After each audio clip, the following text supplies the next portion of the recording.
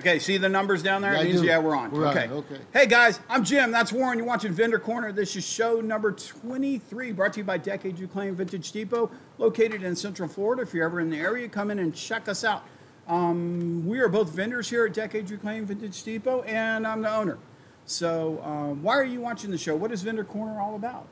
It's a show for booth owners or vendors in a shop or mall like Decades Reclaimed Vintage Depot. We give you perspective from being vendors and a perspective from being the owner, and we talk about hot topics in our industry. Hopefully help you. And make yeah, your help you. decision. Yeah. So if you're an owner or a vendor or wannabe, it's a place for you guys to come and get a little bit of insight. If you're an owner of a mall or a shop, maybe you can learn a few things too. So we come to you on YouTube every 2 weeks on Sunday at 8 o'clock. At 8 o'clock. All right.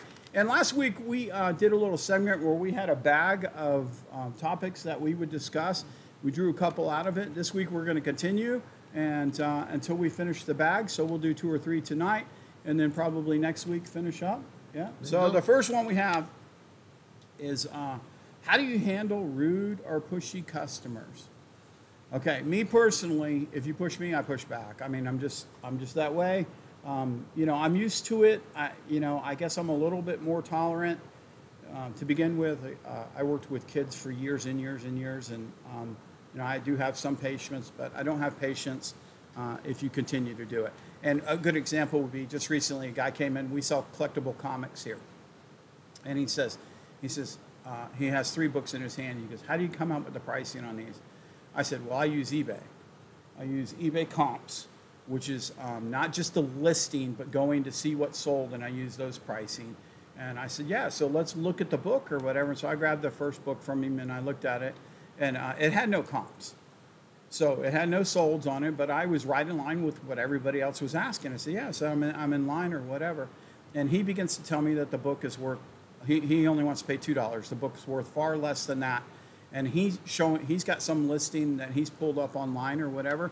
And we have talked about this before. The listing that he pulls up may be updated, you know, once every month. Maybe. It's a publication or whatever. Yeah. Or and what really cracks me up is when you go to that listing and it says that the book is only worth 50 cents. You know, he's like, "It's only worth 50 cents. You know what I mean? Blah blah blah. I'll give you 2 for it."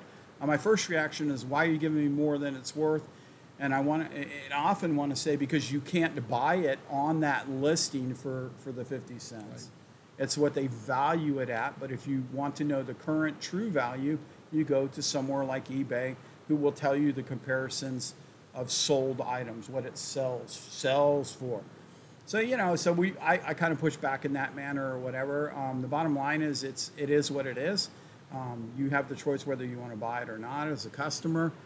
But if it's somebody else's item, you know, I tell them it's not my item. You know, even if they think it's overpriced, I'm sorry, it's not my item. There's 53 of us in here, maybe even more than that. And we each price ours accordingly, according to what we paid for it, the time we put into it, cleaning it, tagging it, displaying it, you know what I mean, holding on to it. Where's your phone? It's in your pocket. Well, why Warren's finding his phone to shut that off? We'll keep on going on with the show. So, yeah, so I tell him it's not mine. And I've told one lady before, I said to her, I said, "Ma'am," I said, "if I give you a discount, it's just going to have to come out of my pocket." And she said, "Okay." And I said, "No, ma'am, I'm not willing to do that. Yeah, I'm not willing to help you pay for your item because you feel it was overpriced or whatever." Mm-hmm. Dude, you got all sorts of bells going off there. Yeah. What was really funny is he looked behind him for the phone, and his phone was in his pockets. So yeah, you know, people are just going to be like that sometimes, and you just have to work with it. Yeah. You know, but we've had some true ones. And remember the lady that told Lori to shut up? Uh-huh. Lori has never gotten over that. They've never identified the lady to me because as the owner, I feel I want to say something to her. But she was trying to bring something back, had no receipt, told us she bought it here, and we're like, "Ma'am, you know, Lori was trying to tell her," and she told Lori to shut up. Yeah, crazy. Some people are crazy, but yeah, you're gonna handle rude people in your own way, you know. So it's part of being in business. It's part of being in business. Unfortunately. Yeah, and yes, the customer is not always Not right. always. Not always right, but they're right most of the time. So you want to help them out as much as you can. Okay, we're moving on. So somebody's at the door, Warren. So we're going over to our next topic, and so let's see what we have here. What does a vendor do with their stuff when they're wanting to leave? The wanting to Yeah, when leave. they're wanting to Oh, leave. I've close never up. read Oh. anything, but yeah. So Ooh. I can tell you vendors that have left here, they'll put their items on sale for the other vendors. And that's happened a couple times. They'll say, hey, Jim, can you tell all the vendors that my stuff in my booth is 50% off, 75% off? Yeah. And they can get a deal on it so they could resell it or whatever. We've had vendors that just leave it. They say, It's all yours. yeah, Jim, take what you want for the shop, and then everything else you can just give away. So, but I guess the first thing you should start with, if you're able to, is have a booth-wide sale. Right. You know, you're limited when you do it to the vendors because you only have the vendors, smaller pool. But if you put it out to the customers, put it out to the customers. You know, be aggressive on it. Yeah. 75% off. Get rid of People like 75% off. it. And then go from there. See if your shop will let you leave it behind, if they'll distribute it for you. You know, we had a vendor leave recently, and we took some of the stuff. We were getting ready to have a yard sale. It was a promotional thing that we did here at the shop outside. And we just took some of that stuff and shuffled it into the yard sale, and, you know, the shop made a few bucks on it. So, yeah, that's be my suggestion on how to get rid of stuff. You know, family, friends, give it to them, but yeah, vendors are a good source, but offer it up to the masses first, and then kind of go from there. All right, what do you think? A couple more here? We got plenty of time. Well, we don't really time these shows. Oh, that's right. Talking Vintage, you're timed to 8 minutes. But That's true. yeah, these shows we generally go a little bit longer, and I haven't read all these. Oh my gosh, this should be a show in itself. Tags are a big issue here at Decades Reclaimed Vintage Depot. I don't know if it's such an issue in other shops, but tags. Yeah. By contract, our tags have to be a set size or larger. By contract, our tags have to follow a set format, right? Yep. Oh, yeah. Yeah, and then by contract, we say nothing about returning the tags. But our issues arise from when the tags are, because we do return the tags. That's where our issue comes up. Because we return the tags, it becomes difficult to get the smaller ones off, the ones that are totally taped, things like that. Yeah, so. And you got to make them legible. Yeah, you got to make them legible. So yeah, if you're a booth owner out there, please, you're writing your tag for the customer, not for yourself. You know, some of us write in Greek. It looks like Greek, you know, but we can read our own handwriting. Doesn't mean everybody else can. So hey, see you later, Carlos. Appreciate it. Have a good one, man. Yeah, you too. I'm gonna send these pictures to my buddies, so if they're interested. All right, yeah, let me know. That was Carlos, by the way, our Spectrum guy. He's a great guy. So if you guys are in Central Florida and you have Spectrum and Carlos shows up, he's got you covered. Really, he's got you covered. So yeah, take it easy now. So, all right, we'll move back to the tags or whatever. So yeah, you got to write them legibly. You know what? He's sitting here laughing, and his are some of the hardest ones to read sometimes, because he's the guy that writes in Greek. You know, and you're like, Warren, what does this say? And what really cracks me up is he has to pause to read his own writing. That's true. You know, it's like, yeah, he doesn't really know. You got to keep up with your tags is another thing.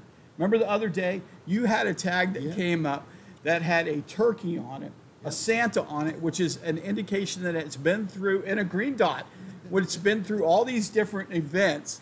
This one particular item, the turkey, the Santa, the green dot had ripped off all the information. We couldn't read it. The only reason I knew it was his is because it fell in his genre of stuff he sells, and I could kind of see his handwriting on it, his Greek handwriting on it. So there you go. So luckily he was here. Otherwise, if we can't identify, we don't sell it here at Decades Reclaim. If it's untagged, there you go, an untagged item.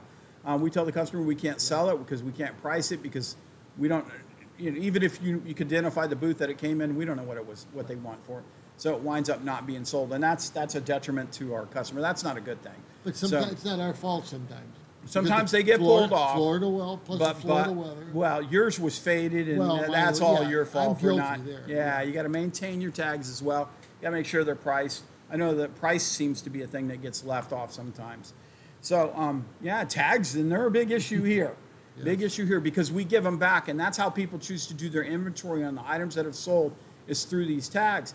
But if they're, you know, for us, if they haven't met the responsibilities of following the rules on the tags, then I'm not so eager to support you when you come to me and go, well, I didn't get these tags back on these particular items. And I said, well, you know, what was it? And you're like, well, it was a ring. I said, well, was it that tiny little type of tag? And you're like, yeah. I said, well, often we don't get those back. They get lost in our shuffle or whatever. But the bottom line is your contract will dictate how you handle tags. I know that some places they take the tag and they tape it in a book. Oh, really? Yeah, and then maybe they ring it up later on that day, or maybe you could come in and thumb through the book and see what you sold.